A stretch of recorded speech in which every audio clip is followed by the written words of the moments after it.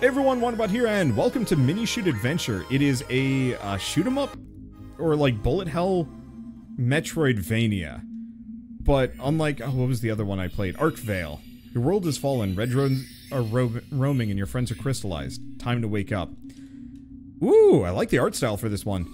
I played something like this recently called Arkvale that was pretty good. Oh, this works based on, like, ship controls. Oh, this is gonna be spicy. It doesn't look like I can shoot at anything yet. Can I bump into that? No, I can do nothing.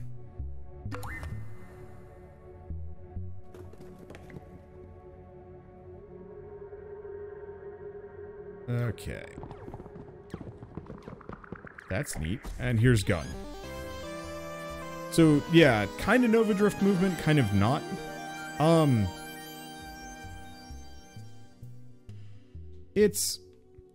It's not Nova Drift movement, but it's, okay, now I can, there's a little bit of momentum to it, I guess would be the way of putting it. You know, normally when you're playing a game, when you control a character, you tell them to go left, they go left. You tell them to go right, they go right.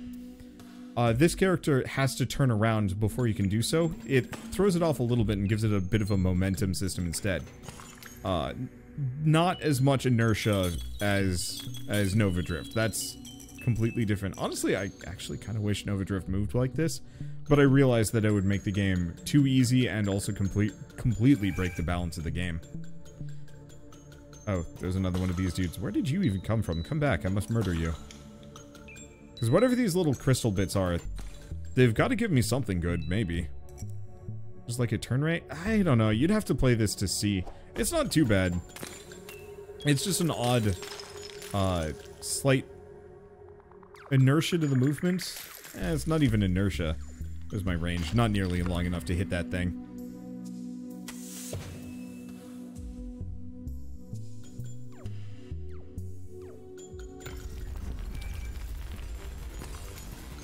There we go. I kind of... This framing around the screen is throwing me off a little bit. It's just like, just distracting enough. Throw me off. Oh, he's predicting my movement. I mean, hardly a problem. All I have to do is just bit back and forth, and then he can do nothing to me, but still. I do like the framing, though. It does actually kind of have that feeling of like, yeah, you're in a boss arena now, or fight arena. So that's something to keep in mind. What is this? Oh! So I get an upgrade. So bullet damage, fire rate, crit chance, bullet speed, move speed, fire rate, and then looks like there's some other stuff that I don't have. And I can upgrade and downgrade. Let's just go... Fire range? How much range is that? Not much. I like the fact that I can change this on the fly. We'll do fire rate for the time being.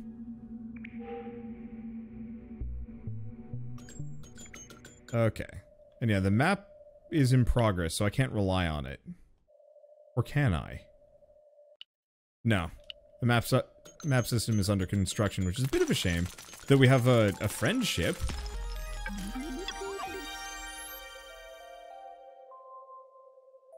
Okay.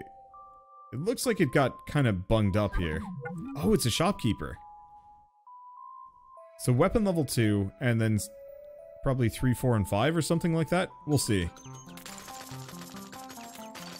Let's see if I find anything useful.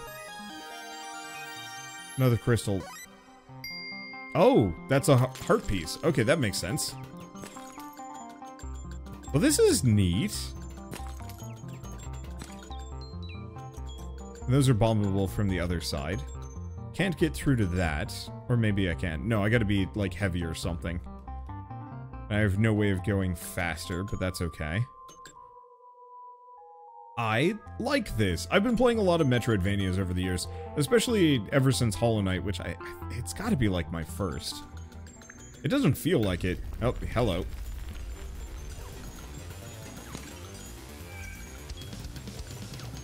But so, ever since Hollow Knight, the Metroidvania genre has been really kind of like a... I don't even want to say it's a guilty pleasure, but, you know, I will go out of my way to try ones. Especially ones that have, like, really interesting ideas. That can be expressed through different formats. I know a lot of people will go like full purist and say like, no, Metroidvania has to be like a Castlevania style like platformer, or, you know, Metroid style platformer. It's got to be like either one of those, and then anything beyond that is just unacceptable. I don't like that kind of logic though, because there's so much potential for something interesting. Though there is some question of like, is it going to be a Metroidvania, or is it going to be more of like a Zelda-like? And you never quite know, because the two of those are almost identical, but also equally different, oftentimes due to kind of... You don't really backtrack as much in Zelda games is the real answer. Blasphemous is an amazing game. It is! I got stuck on the like, really windy cliff area that I would, like, try and make the jump, and then fail and have to do the entire damn thing again. I just got kind of sick of it. I gotta go back and give it a shot again. That's another pseudo-Metroidvania. I guess it wasn't exactly a Metroidvania, but there was the... One of those guys just... fell into the void. Works for me. What was it?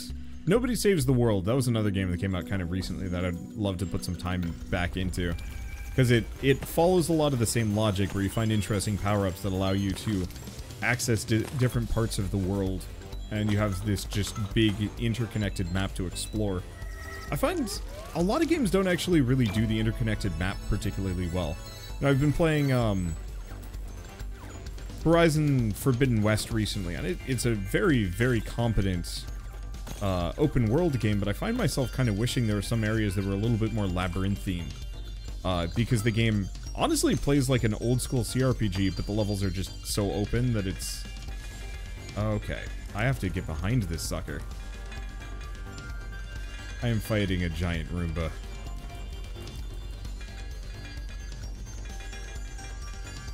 I was gonna say, I wish there was a visual indicator for how much damage it's taken, but there actually is. It's color. I was kind of hoping the core would clear out, though there's some currency. Yeah, Zelda has backtracking on the overworld, but every dungeon is basically a mini Metroidvania. Yeah, I feel like you could fuse the two ideas maybe a little bit further together. And actually have something quite spicy. Because I would love a Zelda game where... Oh, right, I have another one of these. Let's see, crit chance, bullet speed, bullet damage. Let's actually just go for bullet damage.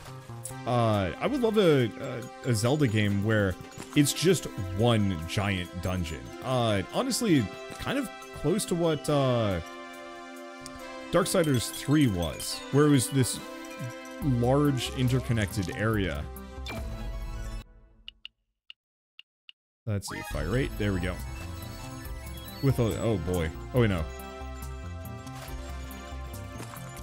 There we go. Where there's a lot of things to do and explore, but there's no, like, firm division between areas in most cases. There was. Like, you could definitely tell which biome you were in. But it wasn't... Okay, can't get to that. Can't go there. That's fine. But I'd love to see Nintendo tackle that kind of map design with their own, like, skill, talents, and, I mean, considerable experience with level design. Because, I don't know, I feel like level design is kind of one of those weird things that's dropped off a little bit. You know, you have these, like, really long hallway design kind of games. Or these, like, really long hallway games, and then these very, like, giant open world things where the levels are kind of neat, but it's all just a bunch of limited arenas.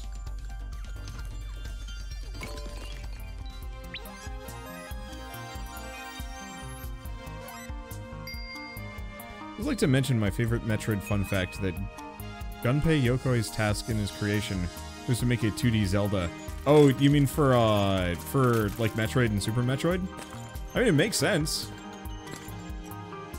I just always love how, like, Metroidvanias have you go back to a very early area, and then you find, like, oh shit, there's this whole thing here. You know, this whole new area that I haven't seen before. And it's something completely different. Okay, this is a concern.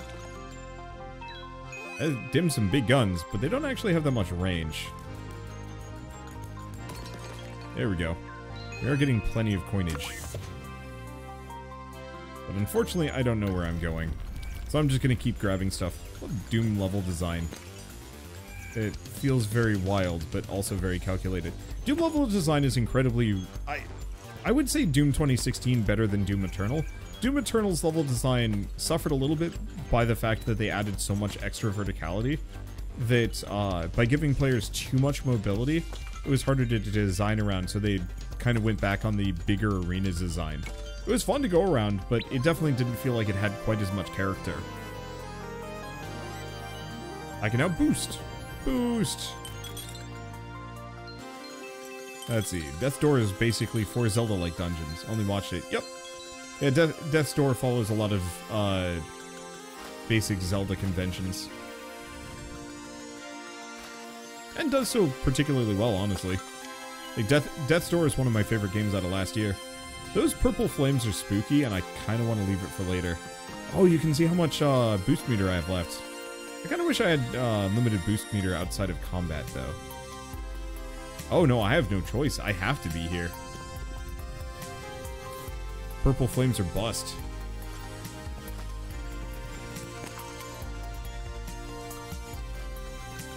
Ow. Ow. Ow.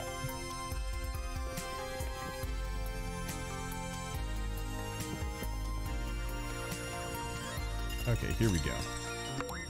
I don't think that heals me. I actually have no idea how I even heal here. But it's fine. Can we boost over water? Nope. Immediately just fall in. Okay. So fire rate is even more. Movement speed, bullet speed, critical chance. Probably grab a little bit of movement speed. He being zippy seems like a good idea. Especially for dodging. Yeah, I could go to the purple door, but I don't think I want to do that yet. Especially because I'm pretty sure... Where is this? I don't know. I was back at the beginning. We know that much. Okay. Buy weapon level 2. Weapon level 3 is pretty expensive. Oh, but I have the double shot now. Yeah. Okay, so that's the purple door for the boss. Let's see what else I can do. I also have no idea how to heal. Can I get to the other side? Oh, yeah. But I can't kill these guys. There we go. Wow. Okay, that makes a difference. Do I want to go there? Here, let's open this up at the very least. Yeah, there's like a barrel there? A big rock there. I don't know. Boulder. I can word. Okay, I think I've already done this.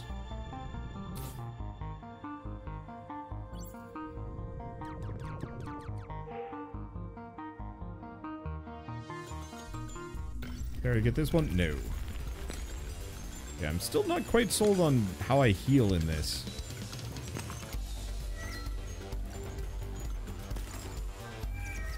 Hopefully somehow. I was really hoping I'd heal by leveling up at the very least. But maybe there's some other way to do it. Or I just heal when I'm dead.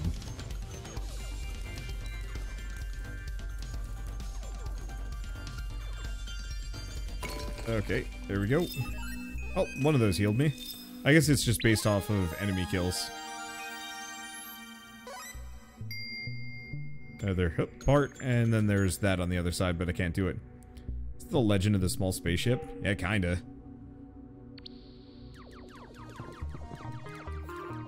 Okay. Have I been down here? Unfortunately, with no map to guide me, I'm gonna be wandering a little bit too much. Having big boosts goes a long way for getting around, though. Especially with a little bit of extra movement speed. Just want to see if there's anything else I've missed before I just tackle a boss.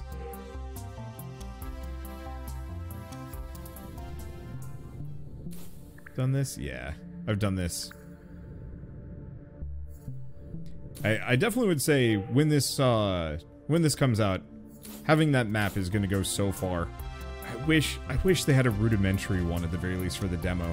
Just because playing these games, especially without a whole lot of immediately standout landmarks, you know, it's just a lot of these kind of yellow-orange rocks and not a whole lot else. It makes it very easy to get a little, I don't want to say turned around. We've done that, can't do that, and have not been here.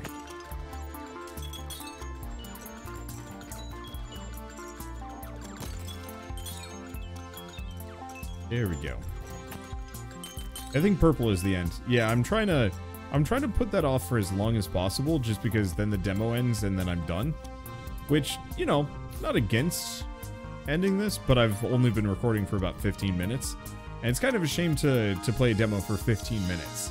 I usually like putting about, I don't know. I think for me, the perfect is like 30 minutes to 45. Where I really get a good feeling for the game, what it is, you know, its various unique features and whatnot. Okay, cannot break rock. Can I go here?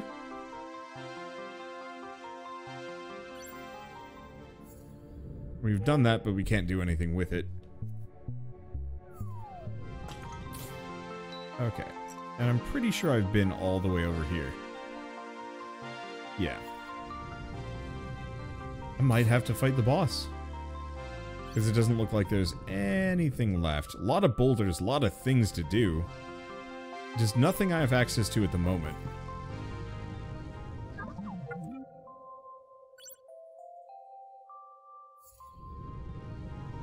Okay, it was up here.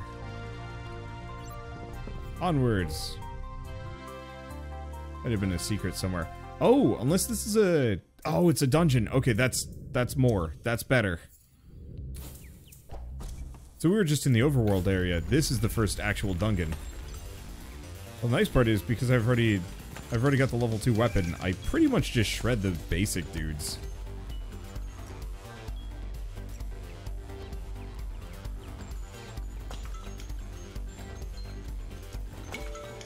There we go.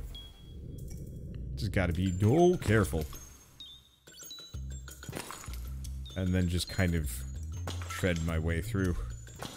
So, I'm not sure if this is going to be a full Metroidvania, or my assumption is this is actually a Zelda-like. Which, once again, I said they are kind of near identical in a lot of ways. Let's get the extra fire range while we're here. Yeah, some extra range means I can pling things from relative safety. There we go. But, so we have the bigger overworld area, then the more instance dungeons, with kind of their own exploratory map.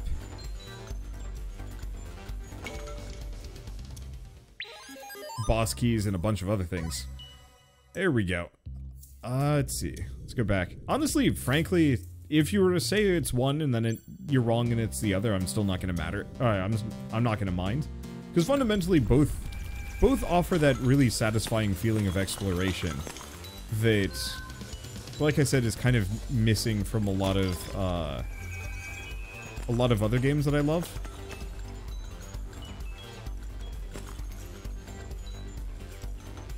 The only other games that I can think of that do exploration particularly well are generally the Soulsborne games. I mean, go figure, because they were intentionally supposed to be 3D Metroidvanias to some degree. Though, I don't know, I think it depends on the Soulsborne.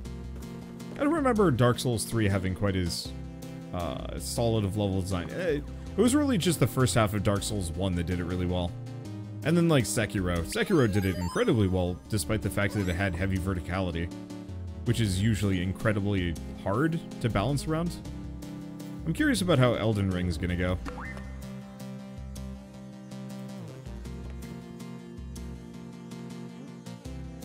Let's see, will this have meta progress? Probably not. Meta progression is usually something that is heavily limited to roguelikes, and this is very much not one. Let's see, are you gonna be playing Elden Ring? Yeah, so I'm going to be playing Elden Ring. I don't know if I'm going to be streaming it, though. is the answer.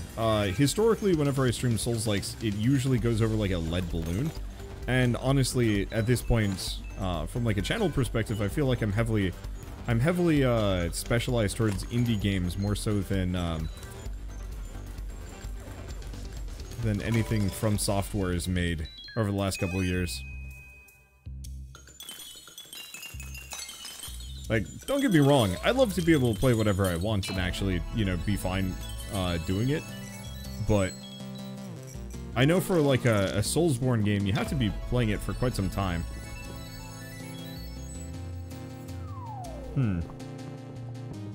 Yeah, I can't go through either of those. Oh, how did I miss this stuff? I have no idea. Let's go see what's up here. Because I've got to be able to cross the gaps, maybe. No, I can't do anything with that. Huh.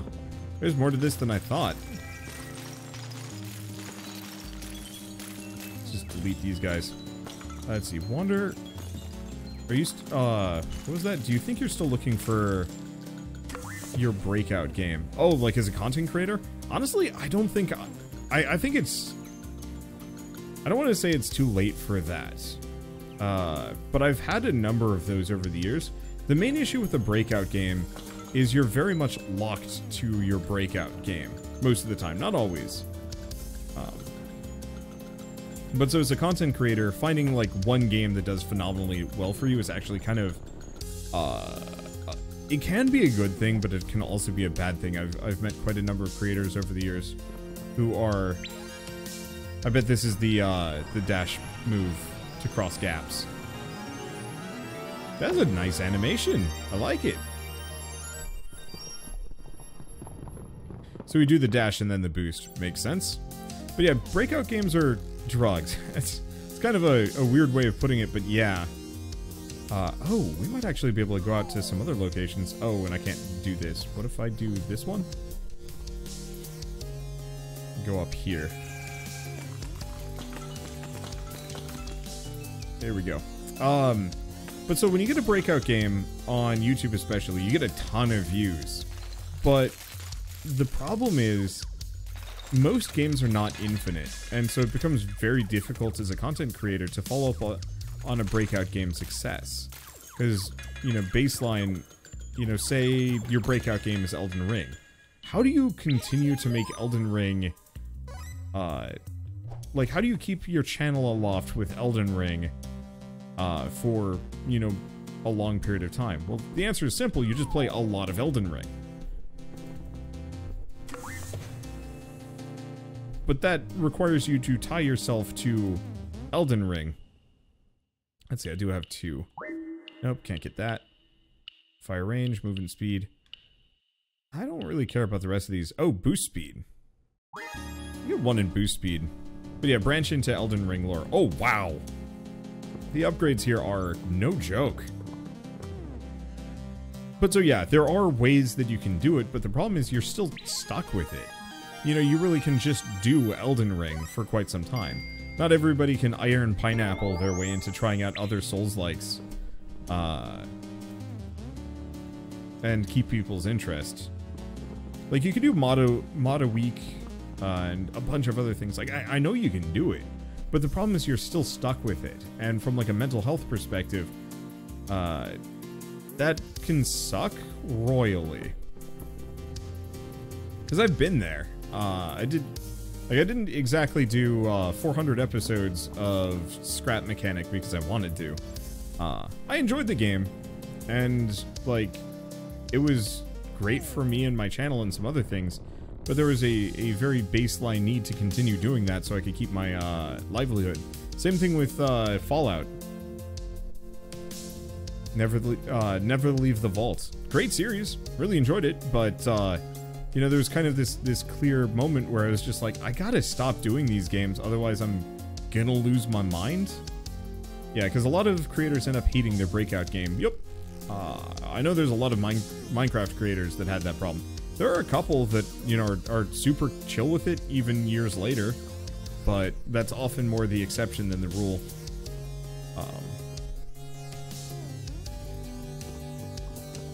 Let's see. Okay, I guess I haven't been over here yet. Woo, hi. And so, I think I'm not looking for my breakout game, because I think a breakout game fundamentally is just going to destroy me. In Northernlion with Binding of Isaac. I'm really curious about what he thinks for that. I think at this point, I don't want to say that he's like numb to Isaac at this point.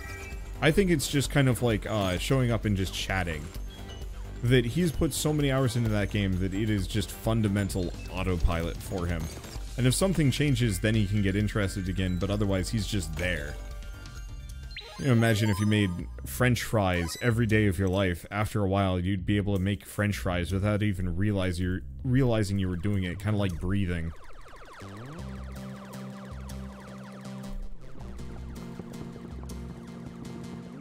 Watch one Minecraft channel that stopped doing games entirely for years because of the burnout. Yup.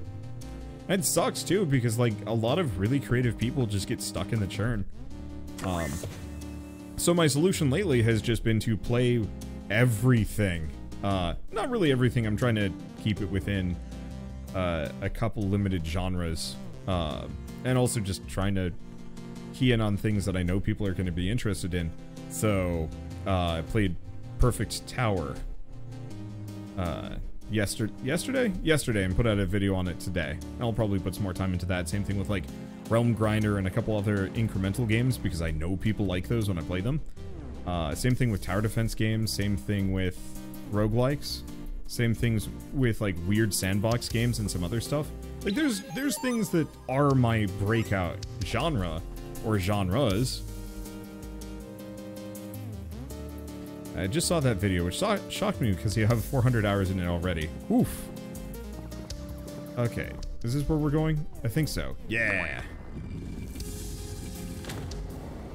I think I might want to check this real quick. Aha! Music got really cool for a hot second there.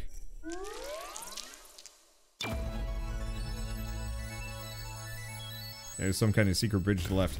I will care more about that once this game is out. At this point, I just wanted to go long enough that I could get, you know, a decent video in. Okay, good. The boost works incredibly well for getting around enemies. I might want to invest a little bit further into movement speed. Or never mind. Boss got beaten hard. Movement speed. Let's pull it out of, whoops. There we go.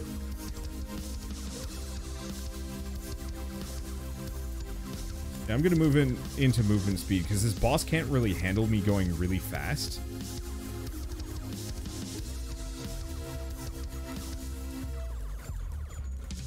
Okay, I think I did need it in range though. Let's see, what can we lose? Let's lose the boost speed.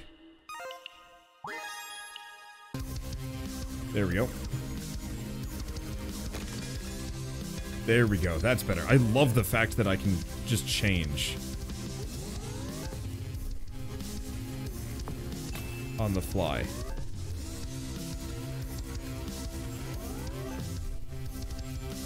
That opens me up so much. Leave my bullets there for him to find. There we go. Please go down, sir. I wonder if I can dodge over enemy bullets. I'm going to assume no. Ow. Well, I can dodge into enemy bullets. That's doable. I just gotta make sure he doesn't corner me.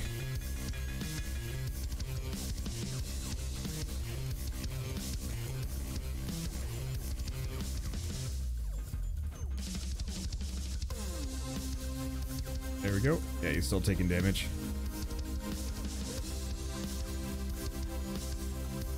Perfect. Got him. No rule of 3. Yeah, that was like, what, 5 or 6 phases? That was like 5 or 6 phases. Get some HP back, and press to wish list and follow. That's kind of fun. It does make the game freak out a little bit when I do that, so let's not do that. Anyway, this is a really neat little game. As far as like, fusion of, I'm gonna say, it's more Zelda than Metroidvania, but the difference is often quite slim. But for like a neat take on that formula and fusion of a couple other things, bullet hell included, it's solid. I love the music. I love the visuals. It's very soft and easy on the eyes, easy to tell where things are. I often don't play a whole lot of bullet hell games because I literally cannot see what's going on. But in this one, it is very clear and crisp the entire way through, and it legitimately looks quite nice.